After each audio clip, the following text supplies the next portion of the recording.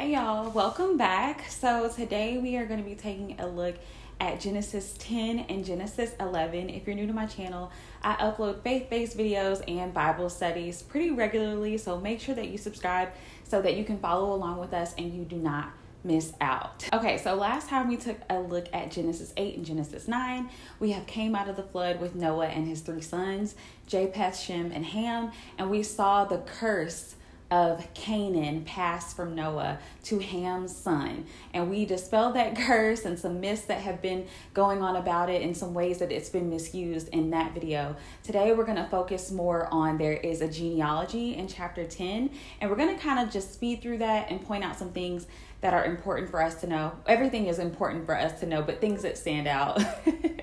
And then also we're going to look at Genesis chapter 11 a little bit more in depth. So get your Bible. Of course, I'm going to be using the NIV and follow along with me. Okay, so as we're looking at this, again, we're going to keep in mind that this book is being written and told to the nation of Israel. And so it's important for them at this time to understand where they came from, how they came about. And so today we're going to look at this trace of genealogy all the way from Noah to Abraham, who is the father of Israel, the father of the faith. All right, so Genesis chapter 10, it is entitled in my Bible, the Table of Nations. And so there are three different nations, and all of these nations come from Noah's sons. So there are the Japhethites, the Hamites, and the Semites. Of course, the Semites, you will recognize that name because this is where Jewish people come from. Okay, so the Japhethites, we're just going to name the fathers that are listed here. The sons of Japheth: Gomer, Magog, Madai, Javan, Tubal, Meshech, and Tiras. The sons of Gomer: Ashkenaz, Riphath, and Torgamar. The sons of Javan: Elisha, Tarshish, the Kittites, and the Rodanites. Now Japheth spread to the north and to the west. Now we're going to skip down to the Hamites. The sons of Ham: Cush, which Cush is interchangeable throughout Scripture. Whenever the word Cush is used, it's interchangeable with Ethiopia. So Cush or the Ethiopians, Egypt, Put, and Canaan. The sons of Cush: Seba, Havilah, Sabta, Ramah, and Sabteka. The sons of Ramah: Sheba and Dedan. Cush was the father of Nimrod, who became a mighty warrior on the earth. So Nimrod was a mighty warrior, but he was also the father of Babylon and Assyria. So we know that these people fought vigorously throughout Scripture against the Israelites. Verse 9 here says, he was a mighty hunter before the Lord. That is why it is said, like Nimrod, a mighty hunter before the Lord. The first centers of his kingdom were Babylon, Uruk, Akkad, and Calneh in Shinar. From that land, he went to Assyria, where he built Nineveh. Now, Nimrod, a descendant of Ham, founded this great city. So this is another way to dispel the myth of the curse of Ham. And we know the book of Jonah fiercely focuses on Nineveh because Jonah is given the task to go to Nineveh to try to get them to repent and turn to the Lord. And he doesn't want to do that because they're known to be such wicked people. And he knows that if they do repent, because the Lord is so gracious and so merciful, that he will forgive them. And he doesn't think they deserve that forgiveness, right? And so I encourage you to read that book because you'll get a lot of insight about Nineveh, who eventually does repent and turn to God, and their sins are forgiven. Okay, I'm going to continue on. From that land, he went to Assyria, where he built Nineveh, Rehoboth, Ir, Calah, and Rezin, which is between Nineveh and Calah, which is that great city. Egypt was the father of the Ludites, Anamites, Lehabites, Naphtuhites, Pathrusites, Casluhites, and Caphtorites. Canaan was the father of Sidon, Hittites, Jebusites, Amorites, Girgashites, Hivites, Archites, Sinites, Arvadites, Zemarites, and Hamathites. And so all of these listed are Canaanites, and we see Canaanites over and over again throughout Scriptures as well, who are rising up against the Israelites, continuously battling them. And like we said before, we know that God ordered them to be completely destroyed, and you can read more about that in the book of Joshua. And so the passage goes on to explain where these people settled, and we know that these are the African nations. And then to go on to verse 21, it is entitled the Semites again. So Shem is the father of the Semites, who are the Jewish nation, the Jewish peoples. The sons of Shem are Elam, Asher, Arphaxad, Lud, Aram. The sons of Aram, Uz, Hul, Gether, and Meshech. Arphaxad was the father of Shelah, and Shelah the father of Eber.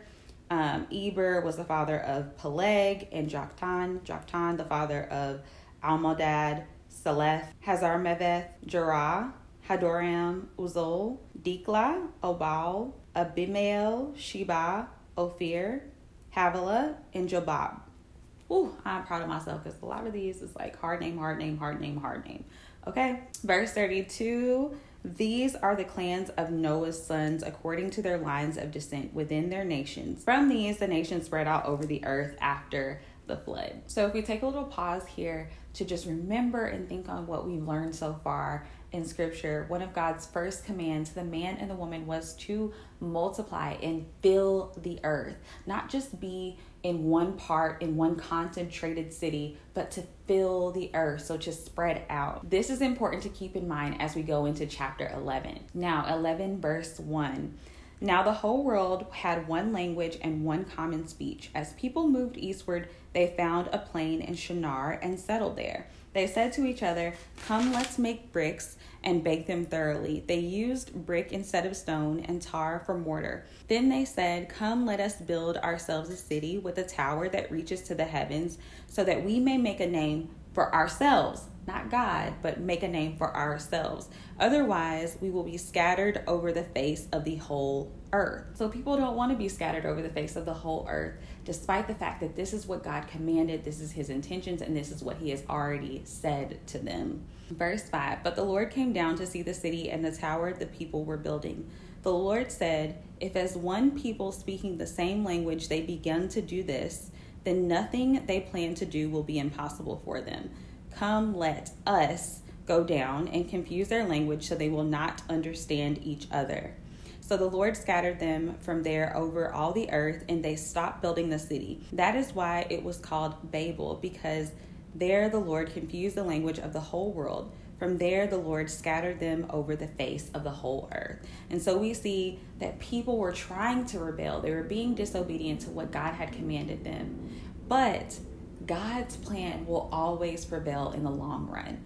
So he had to make an alteration. He confused their language, and ultimately they had to be scattered over the whole earth. They could no longer understand each other, and they spread out and filled the earth the way that God had intended it in the first place. I also want to point out in verse 7, when God says, "Come, let us go down and confuse their language so they will not understand each other." God came down to meet the people, and also he uses a plural adjective. He uses us and not I. And this is just indicative again of the Godhead, God the Father, God the Son, God the Holy Spirit. And so to understand the Trinity, we understand that God is one in essence, yet operating in three persons. And this is why we see plural adjectives used throughout scripture. So verse 10 and on goes on to explain another genealogy from Shem's line to Abraham. And we understand that Abraham is the father of Israel. And so this is so important for the audience at the time. It makes sense, right? If this book was written to Israel, which doesn't mean that it's not for us, that it's not for our consumption. Of course it is. But if this book was written to them, this would be extremely important to have listed here. And so we see a zoom in on this genealogy, whereas the genealogies before were kind of vague and over a few centuries and people are named over time. This one zooms in so that you can see exactly where Abram came from. And we know as the father of the nation of Israel, again, this is vital information. So I'm going to start at verse 10. This is the account of Shem's family line. 2 years after the flood, when Shem was 100 years old, he became the father of Arphaxad. Arphaxad became the father of Shelah. Shelah became the father of Eber. Eber became the father of Peleg. Peleg became the father of Reu. Reu became the father of Serug. Serug became the father of Nahor. And Nahor became the father of Terah. Terah lived 70 years. He became the father of Abram, Nahor, and Haran. And I'm kind of speeding through this as well. But as we see here, Terah is the father of Abram. And just a little side note, Abram's name means exalted father. The irony, right? And now I'm going to begin reading word for word again at verse 27. This is the account of Terah's family line. Terah became the father of Abram, Nahor, and Haran. And Haran became the father of Lot. We see Lot mentioned as well a lot throughout scripture and his journeys with Abram. And now we understand their relation, that Abram is the uncle to Lot. Lot is his nephew. And so that can explain some closeness there. Verse 28, while his father Terah was still alive, Haran died in Ur of the Chaldeans in the land of his birth. Abram and Nahor both married. The name of Abram's wife was Sarai, and the name of Nahor's wife was Milcah. She was the daughter of Haran, the father of both Milcah and Iscah. Now Sarai was childless because she was not able to conceive. Very important to keep that in mind for further study. Terah took his son Abram, his grandson Lot, son of Haran, and his daughter-in-law Sarai, the wife of his son Abram, and together they set out from Ur of Chaldeans to go to Canaan.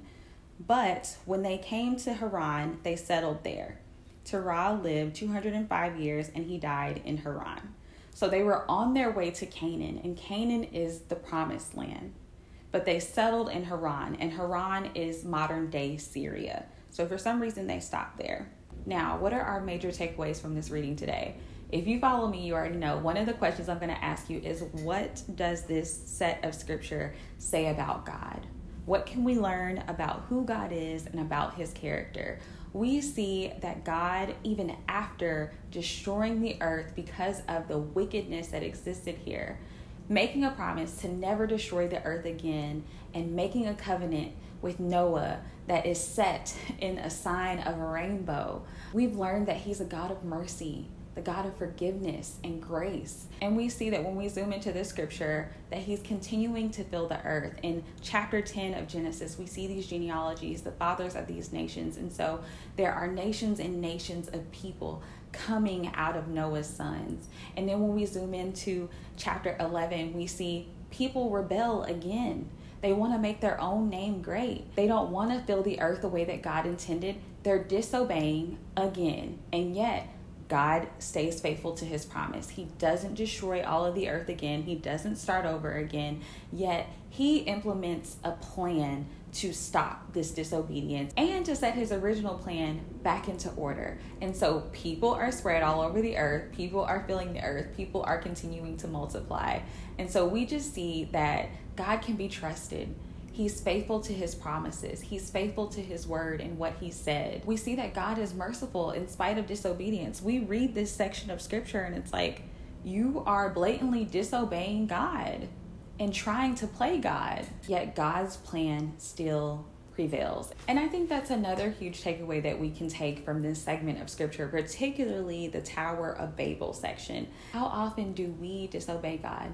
How often do we try to usurp his authority and try to implement our own plan, blatantly disignoring the plan that he has for us? God's plan for us is better than the plan that we've had for ourselves. When we put God on the throne and take ourselves and our wants and our needs and our desires off, and we allow God's desires for us to just lead us and prevail in our lives, the fruit of that is just incomparable. It's important that we obey the Lord, and it's important that we walk in his ways. And so I just want to make sure that I emphasize that as well in your Christian walk. So I hope that this has helped you better understand this segment of scripture, and I hope that you will tune back in to continue walking through the scriptures and studying it more deeply with me. Thank you guys so much for watching. See you next time. Bye.